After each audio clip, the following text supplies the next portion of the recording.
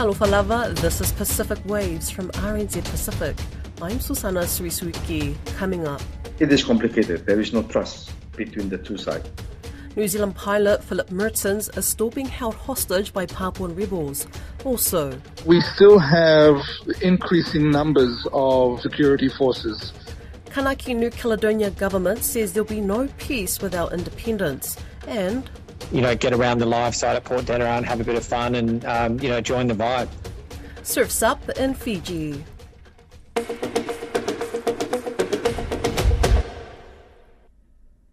It's been about a year and a half since New Zealand pilot Philip Mertens was taken hostage by Papuan rebels. All parties, including the hostage takers, have shown a willingness to have him released, but doing so safely in the middle of a decades-long conflict between Indonesian security forces and indigenous militia is proving to be a complex and dangerous task. Caleb Fotheringham has more. In February 2023, Philip Mertens, a husband and father from Christchurch, was working for Indonesian airline Susi Air when he landed his small Pilatus plane on a remote airstrip in Duga Regency in the Papua Highlands. He was taken hostage by a faction of the West Papua Liberation Army, commanded by warlord Igiannis Koigoya. The rebels, who also torched his aircraft, later claimed he had breached a no-fly order that they had issued for the area. 16 months on, and despite failed attempts to either rescue or secure Mr. Mertens' release, there's been very little progress.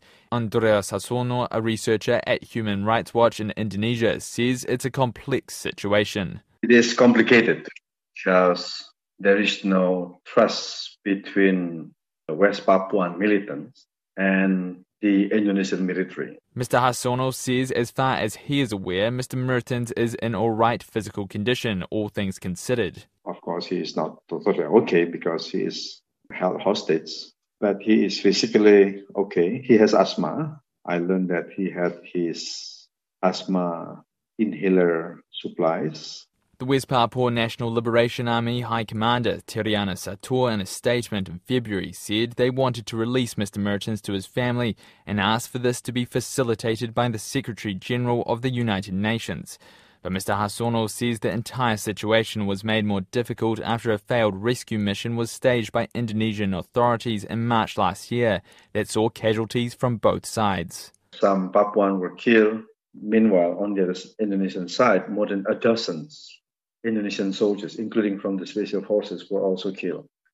It is complicated. There is no trust between the two sides. Marcus Haluk, the Executive Secretary of the United Liberation Movement for West Papua, a political arm of the Free Papua movement, speaking through a translator, says space for all parties, including the West Papua National Liberation Army, needs to be made to discuss Mr. Mertens' release. They never involve TPNPB as a part of the conversation, so that's why there is important to create a space and make a decision where we should meet and stakeholders or actors can come together and talk about the process of release. Meanwhile, in a statement sent to RNZ Pacific, a spokesperson for the Ministry of Foreign Affairs and Trade says Mr. Mertens' safety and well-being remains MFAT's top priority. We're doing everything we can to secure a peaceful resolution and Philip's safe release, including working closely with the Indonesian authorities and deploying New Zealand consular staff.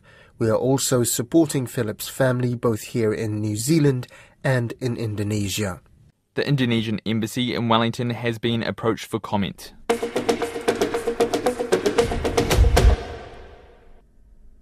This week marks 1 month since violent and deadly clashes erupted in New Caledonia. There's been no clear path put forward by Paris as far as the Kanak Socialist National Liberation Front, or FLNKS, is concerned. In an exclusive interview, the French ambassador to the Pacific, Veronique Roger-Lacan, told Lydia Lewis there are options, but the violence needs to stop first. New Caledonia government official Charles Ware says the situation has passed the point of no return. We cannot have the peace without the independence of the country, because New Caledonia will always get into trouble. Local journalist Kokali Korshon says the leader of a group that organised peaceful protests before the violence broke out has been arrested along with 7 others. Something very important is happening right now in Nouméa.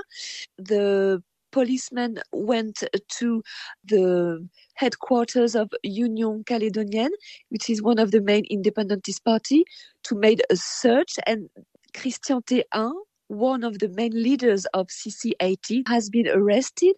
And while Paris looks at pointing the finger at CC80, local leaders say the blame rests on France's shoulders.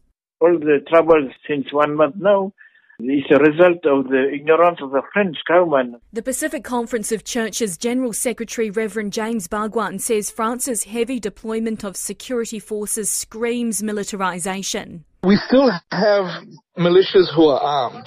We still have increasing numbers of security forces on the ground.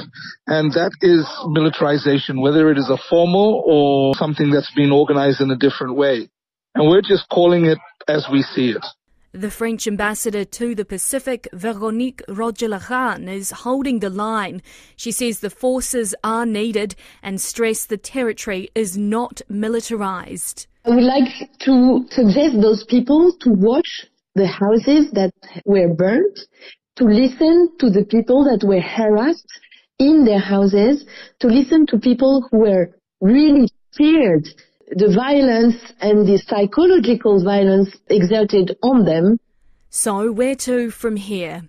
French President Emmanuel Macron has issued a statement saying the controversial constitutional amendments which sparked the unrest are not going to the Congress of Versailles, which was the final hurdle.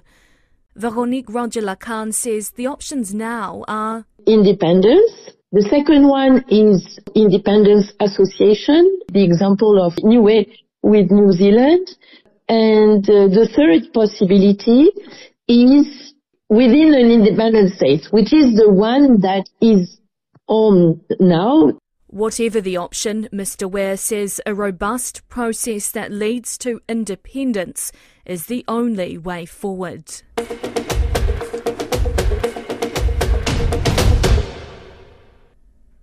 Cloudbreak, Fiji has been appointed as the location for the 2025 World Surf League finals. The iconic wave, located off the island of Tavarua, had its first championship tour competition in 1999. Before the finals next year, the world's best surfers will head to Cloudbreak in August for the last regular stop on the championship tour. In a statement, World Surf League CEO Ryan Crosby said Cloudbreak is one of the best waves in the world and hosting the finals next year is going to be incredible. While Tourism Fiji CEO Brent Hill told Caleb Fotheringham he was stoked. We're really excited about it. Obviously, it took us a few years of working with the WSL to be able to get the Fiji Pro to come back to Fiji. It's been quite a while now since it's actually been in Fiji. But then, the cherry on top was the announcement that came out today that the finals are going to be in Fiji in 2025. So, yeah, it's going to be fantastic to have all the guys back in only a month or so. And then to have the final next year is a real coup. Yeah, I guess 2017 was the last Cloudbreak event. You said you're pretty excited for the one that's coming in a month or so. What preparation has gone in to get ready for the event? Yeah, there's a lot of work, obviously, as you can imagine, behind the scenes to make something like this happen. So what we're working on, obviously, we're getting the tower organised and making that a really sustainable solution. So that's been done. We've obviously worked with all the landowners and the villages in Fiji. That's a really important part of the process, and they've been really well looked after. And I've got to hand it to WSL. They've been really respectful of that side of things, which is great. And now we're working on a live site at Port Denarau. So, the key thing that we're saying to people is, whether or not you actually end up seeing any live surf out on the reef, it's still going to be a really exciting time to be in Fiji, get around the live site at Port Denarau and have a bit of fun and, join the vibe. Nice. And how big a part does surfing play in the tourism sector in Fiji? Yeah, I mean, it's definitely, growing. I mean, you talk to Fiji Airways and they'll tell you how many boards are coming in on the planes. It's certainly matching and probably even moved past golf, which is really great. And I think from that perspective, it's such a world-class venue here. You can stay on the mainland, you can stay at places like Marriott or Sofitel or Hilton and easily get a boat out there. You don't have to be out on the islands. It's really accessible. And I think, until I moved to Fiji, I didn't realise just how accessible it was. So it's really, really special to see. It's a really growing part of our tourism. And the good thing is it's a really respectful one. Everyone understands that, the villagers need to be compensated, and that's happening as well. Do these sort of events, I guess, having the best of the best come in Surf Cloudbreak, does that encourage a bit of local participation in surfing itself? Have you noticed, I guess, popularity of surfing increasing in Fiji? Yeah, definitely, yeah. So the great thing is we get a wildcard entry for both men and women, so that's really exciting. We've got a couple of guys that are local chargers that get out there and really rip it. So we're hoping that they can do really well. And personally, from my perspective, I've got a bit of a goal where Fiji obviously won our first Olympic medal with rugby sevens. But really outside of rugby sevens, it falls away pretty quickly in terms of our participation. But now that surfing is an Olympic sport, it's a really aspirational and believable goal that maybe we can get a Fijian into the Olympics representing Fiji in surfing and get good enough to get up there and get on the tour and maybe even get a medal. So, that's a really exciting thing. We're certainly seeing more, young grommets come through who are getting out there, which is really good to see. Surfing's a really accessible sport for a lot of people. So, that's certainly exciting that there's a real legacy component to this as well. Great. Well, you definitely have the waves for that growing popularity and to produce the talent to compete on the big stage. In terms of the wave Cloudbreak itself, Brent, can you describe it to me? What does it look like?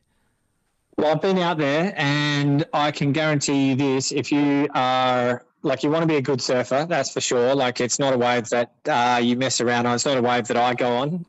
But the good thing in Fiji, we do have waves for every ability, which is great. I've actually learned to do stand-up surfing over here on much easier waves. But, Cloudbreak is just this big pumping left-hander. It sort of comes in from deep out in the ocean, so there's a lot of water, a lot of power behind it. It's something else to see it when it's really going. So, certainly from that perspective, we're going to put as many boats as we can in the water so people can see it live. But even seeing it on TV, it's a beautiful wave, and to hear the pros talking about it being their favourite wave in the world, it's just something that Fiji has to capitalise on. That we've got something that everybody loves in that space. So it's really exciting. It's a really consistent wave, and of course it's so beautiful out there. So I think from that perspective, we just can't wait to see those images of Fiji going around the world.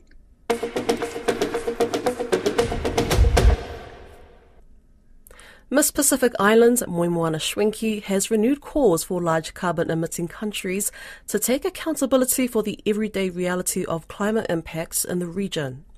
She gave seminar talks to people on the topic of climate change and performed a traditional tawalunga or finale dance with her Samoa delegation at FestPac.